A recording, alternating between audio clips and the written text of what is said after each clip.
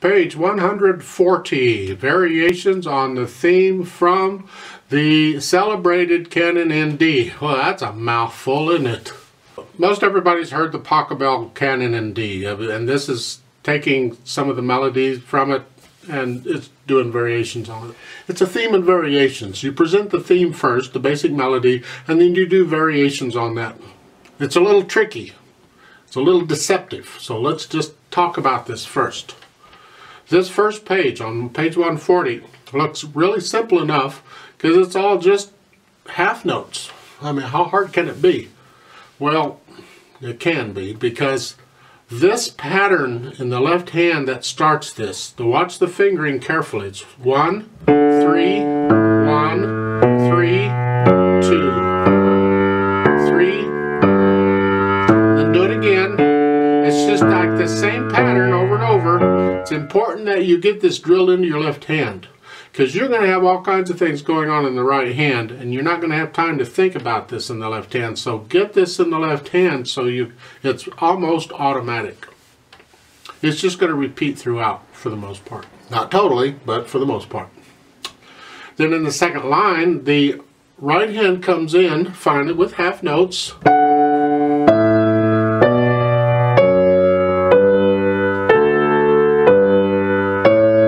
You're adding more, it's building up. In the third line, you got 2 note chords in the right hand. Watch the fingering. Now, this whole thing is legato pedaled pretty much throughout, so the pedal's going to help connect everything. However, try and connect it with your fingers as much as you can. Top of page 141. Now it's got a little more variation, a little more involved in the right hand.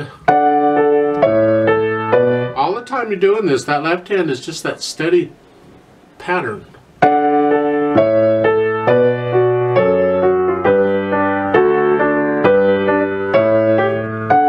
Second line, 141, the right hand gets a little more tricky. See?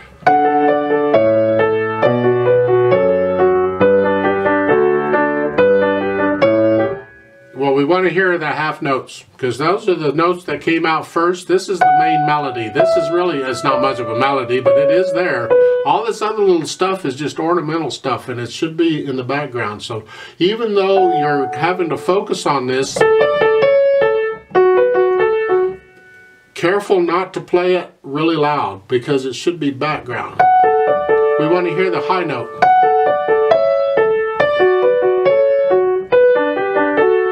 And then in the third line, it gets more involved in the right hand. Really just broken chords. Watch the fingering. Use their fingering, it's fine. Then finally, in the last line on page 141, it gets even trickier. So whenever you started out on page 140 with these half notes, you're thinking, this is so slow and so boring, I'm going to speed this up. And that is a major mistake. Don't, because you got to keep the same pulse throughout the whole piece. And when you finally get to the 16th notes that are going lickety-split, they're going to go too fast if you speed this up. So keep this really, really slow. Andante moderato was kind of a nice strolling, it's just it's like a strolling speed, sort of. It's a determined strolling speed. It's a little faster than a stroll, but it's not moderato. It's a little slower than moderato. I don't know what it is. You figure it out. It's just 1, 2, 3, 4, 1, 2. Sounds really slow, but when you get to the 16th notes in the right hand, it's not slow. While I'm on these pages, before I go on, I want to mention the dynamics. Not only does it start out real simple and slow, it starts out really, really soft. It should be very soft. It should be just barely playing it. This is not as soft as you can play, but it is very soft. And you're going to stay soft until you get to the second line on 141. Then you're just a little bit louder, so now it comes all the way up to soft. Wow. And soft is for these notes, the half notes. Not the other stuff. The other stuff has to be very soft. Keep it down, soft. And you keep it soft for the rest of the page. Don't grow it. Just you're getting more involved with it. The intensity is growing, but not with the dynamic. 142, it's a continuation of what we've been doing, except it's just getting more involved and more involved. In the right hand, you have this pattern. And the dynamic went up to a medium soft.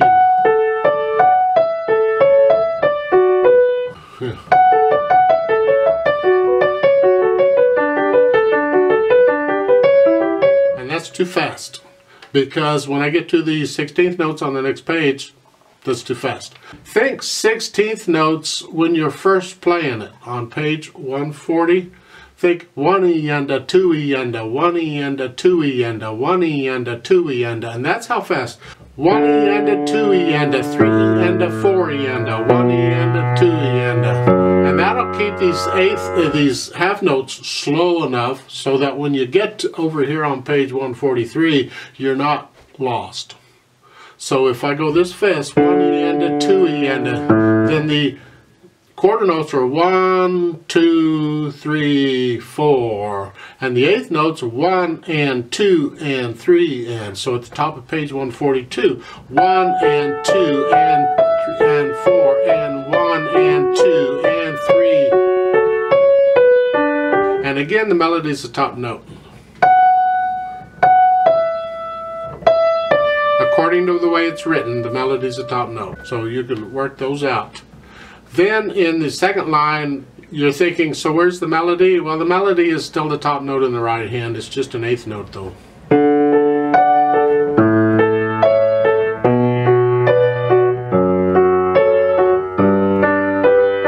Like so.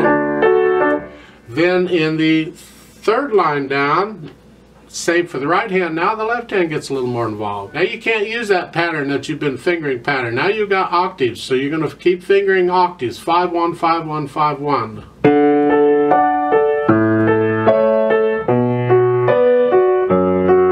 Might have to look it out at the piano a few times. Hopefully you eventually get to the point where you do not have to look at the keyboard, even moving the left hand. You can feel these, where from here to here, you'll just have a sense of how far that is and be able to move there without looking. Eventually, at first you're going to have to look. The problem is when you look down and do that, you can't mess up the beat. The beat goes on, so you got to figure out how to do this.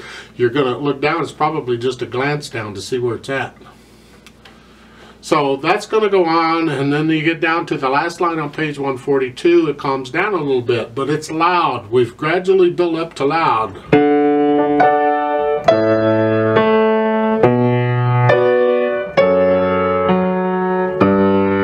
Etc. And then there's a little retard at the end, which I'll ignore when I play with a metronome. And then we get to 143. Now they're saying slower. I don't know about slower. I mean, in my mind, this thing ought to keep the same speed throughout the whole thing. But this is an arrangement, it's a theme of variations, and the person who did the arrangement wants this to go a little slower. Well, that tells me that you can do the first part a little faster then, because you don't have to worry about the 16th notes there, because you're going to slow it down. How slower? Well, it's up to you. You got 16th notes. How are you going to do it? So I will 1E and a 2E and a 1E and a 2E and a 3E and a 4E and a 1.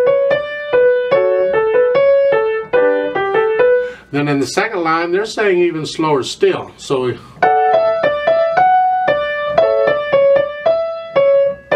how slower? Again, that's up to you. Frankly, I don't agree with the slower part. I would keep it the same speed throughout, but that's all right.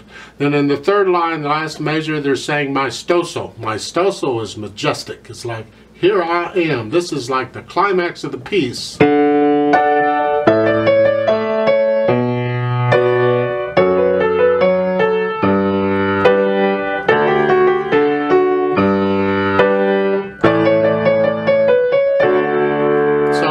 You're going to play it very loud, fortissimo, and you can be maestoso, and then at the very end, it's a molto oligardo. Molto means a bunch, and oligardo means spread it out. stretch it out. So the last two measures.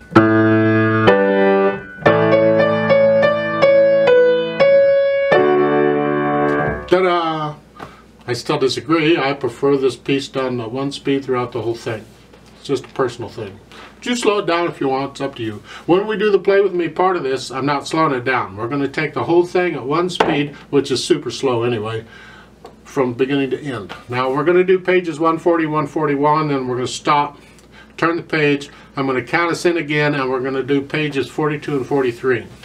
And hopefully the things I've said on this video are similar to the things I said on the other video when I covered this piece for a different Alfred book. I don't know, I'm too lazy to go look. Now, this is the last piece in the book. If you've made it this far, congratulations. I put the metronome on 50, and it's quarter notes. It's going to make these half notes go really slow, but that's okay, because even when you're playing slow, you need to be focusing on what you're doing. And if you can count this, if this is too slow for you to count, you can't think of 1, 2, 1. Then split it up. 1 and 2 and 3, and that's easier to keep track of that on a slow speed than the slow. So I can go 1 and 2 and 3 and 4 and 1 and 2 and 3. And I'm not as apt to speed it up if I'll split it up in my counting like that. So I'm going to give us 4 counts, so let's try this out. You can leave the right hand down for a bit because you're not going to need it, but you will eventually need it up here. And the left hand's here. Foot's on the pedal. Here we go. It's just solid overlapping pedal throughout. Whatever. 1, 2, and ready, and go, and 2, 3, 4. 2.